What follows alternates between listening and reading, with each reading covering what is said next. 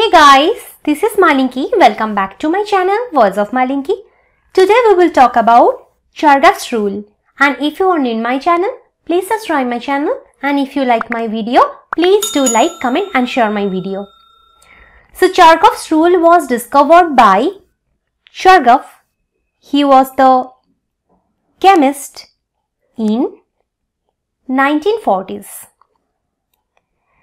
He observed that in a double-stranded DNA, mind it is double-stranded DNA.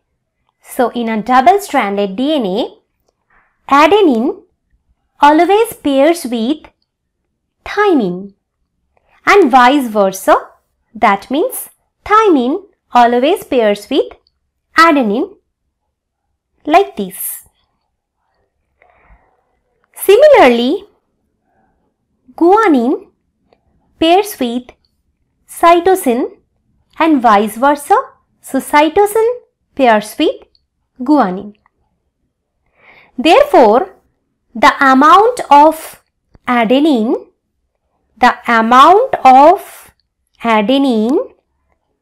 should be equal to the amount of thymine, and the amount of guanine is equal to the amount of cytosine. So we see it here. This is the double-stranded DNA. Here you can count. It has 13 adenine residues, 13 thymine residues, 15 guanine residues and 15 cytosine residues. That means the amount of A, that is 13, is equal to the amount of T, that is also 13.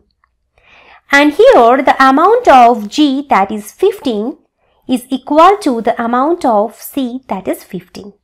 So this is the first rule. Okay, let's see the second rule. Here the ratio of purines, and you know what are purines? Adenine and guanine are purines, and thymine and cytosine are pyrimidines, right? Okay, so the ratio of purines and pyrimidines is equal to 1. That means the ratio means purine divided by pyrimidine is equal to 1.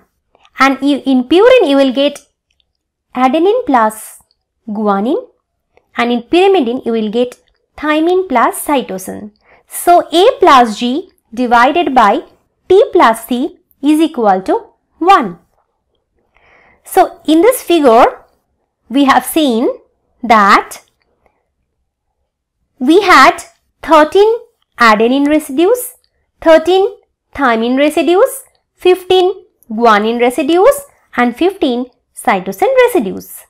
So A plus G is equal to 13 plus 15 is equal to 28. T plus C is equal to 13 plus 15 is equal to 28. So A plus G divided by T plus C is equal to 28 by 28. That means it is 1. So this is the second rule. Third rule. AT base pairs are rarely equal to GC base pairs. Therefore, you can see here that the AT base pairs we have seen in the last picture, we had 13 and we had 15 GC base pairs. That means AT base pairs are not is equal to GC base pairs. It rarely equals to GC. AT base pairs rarely equals to GC.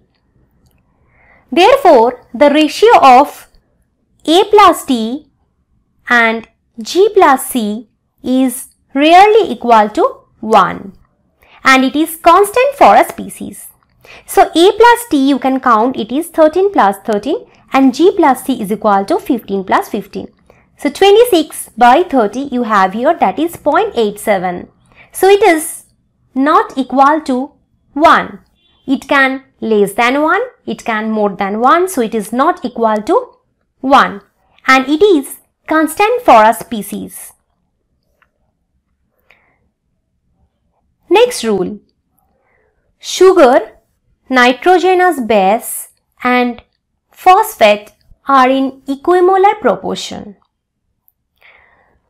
So equimolar proportion, that means it is talking about the concentration. It is talking about the concentration here. So the concentration of sugar, nitrogenous base and phosphate are equal. So this you can understand from this picture.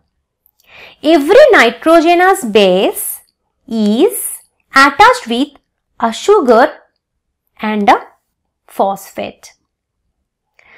So here we can see 8 bases we have, 8 sugars we have, and 8 phosphates we have. Therefore, they are equal in amount. 8, 8, 8. They are equal in amount, hence equal in concentration.